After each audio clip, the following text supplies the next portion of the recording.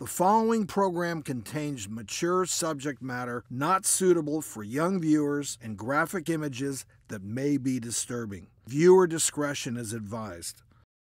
Let's talk about the internet's worst ingrown toenail. Look at this video. So, this podiatrist here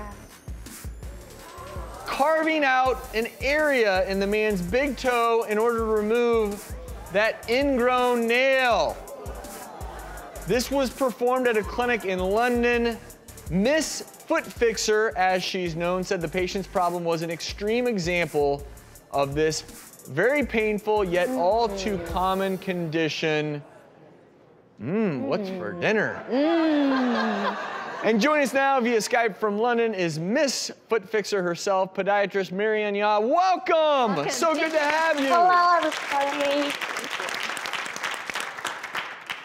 All right, first of all, because we are a medical show and we try to educate folks and no one wants that done, how does this happen in the first place when it comes to ingrown toenails?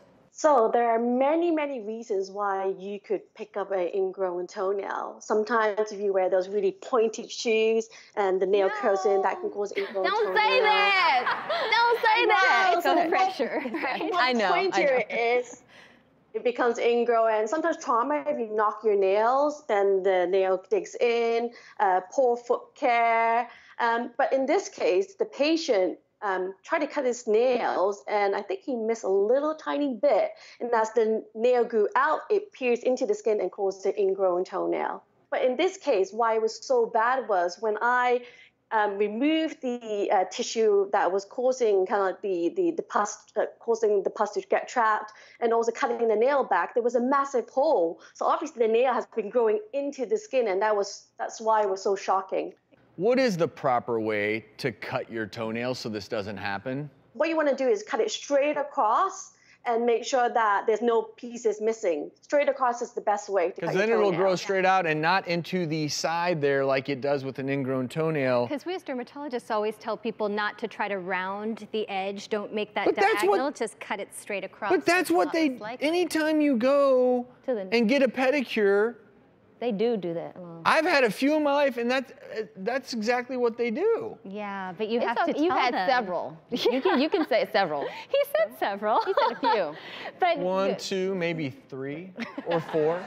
I've probably had about 4, but every time they cut it back. And the last time I said, don't even cut my big toenail, because I started to get ingrown toenails whenever they would do it. So tell whoever's giving you your pedicure, or you're doing it yourself, leave a little bit of length, cut it straight across, because these do not, in general, don't tend to heal themselves if it's getting worse and worse, do they? No, once you have one, you can often get another one, and then they become infected. So usually they don't resolve by themselves at all.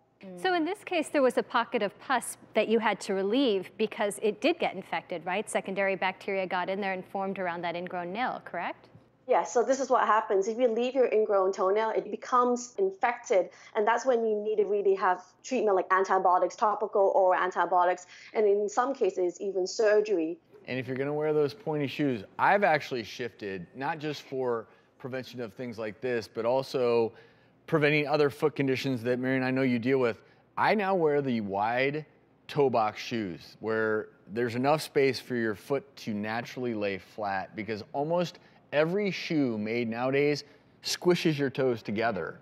And it's not only a potential cause of something like this, but a lot of other potential foot maladies. Thank you so much, Dr. Marion, for sharing this with us. Keep up the great work.